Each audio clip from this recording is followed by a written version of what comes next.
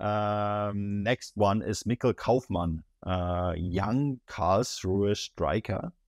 10 goals, 8 assists in 30 games, second Bundesliga games, I should add, for Karlsruhe.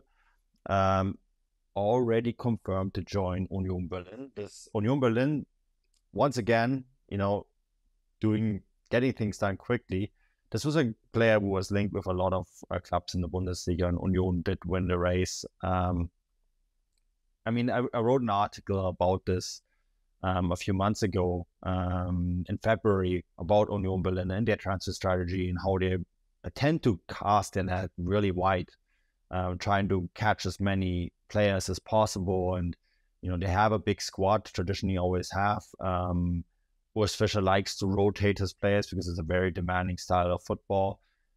Also, they often catch and release in terms of that they sign a player and then 6 months later they will move that player on, right? So this feels like a very typical Union Berlin signing in that they see the potential.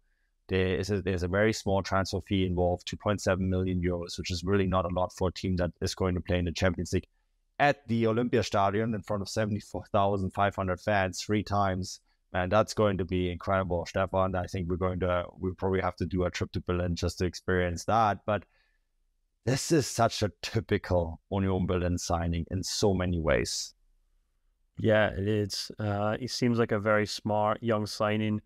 It seems to be like he had to take a couple of bites of the cherry before he really established himself in German football. But he did that and then some last season. And what really intrigues me about him is that he looks like a very impressive all-round second striker, and that makes me think that not only is he a great squad player to have, obviously as you said, a very young player with bags of potential, but I think he could also maybe fill in a number of the positions up front for Union next season.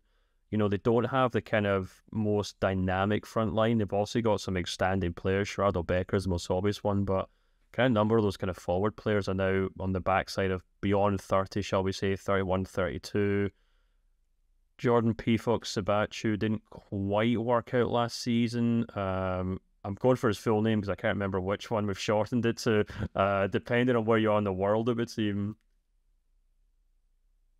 I know we did on Transfermarkt, but I could have swore he went. Anyway, okay, I'll go with Jordan. So yeah.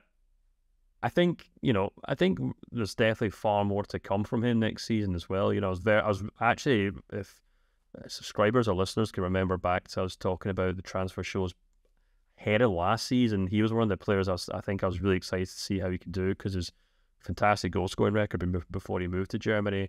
So I think there's more to come from him as well. But I also think if Sheraldo Becker is indeed, lined up to leave the club this summer, and I think that's a big if, because on the one hand, he has been flirting with the idea of moving to the Premier League, shall we say, for a while now. He's quite open about his admiration to play at that level, and, after everything he's done for Union, especially last season, getting into the Champions League, I don't think fans would be entirely, disappointed if he said, I've done everything I can here, I'm going to move on. But at the same time, they've got the Champions League to play for, and it'd be a shame if he was to leave before he got to experience that, and he might choose to opt and stay for another season. But if he was to move on, Kaufmann strikes me as a player who can fill in there in a certain sense. Like Becker, he's a player who can score goals, but he can also create goals just as readily. Can play around across that front three, could play off someone like Jordan. And he's just a great all-round player, and this is exactly what we've come to expect from Union.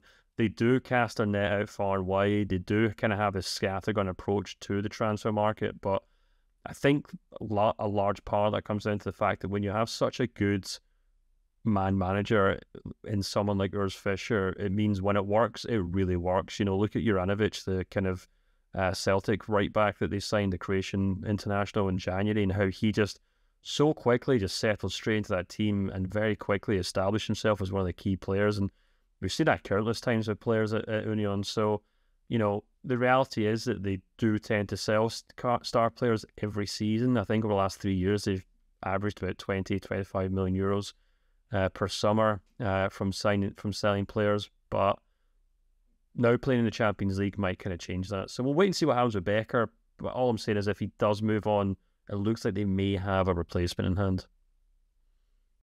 Yeah, the squad next season, as you said, Sven Michel and Kevin Behrens are both 32, right?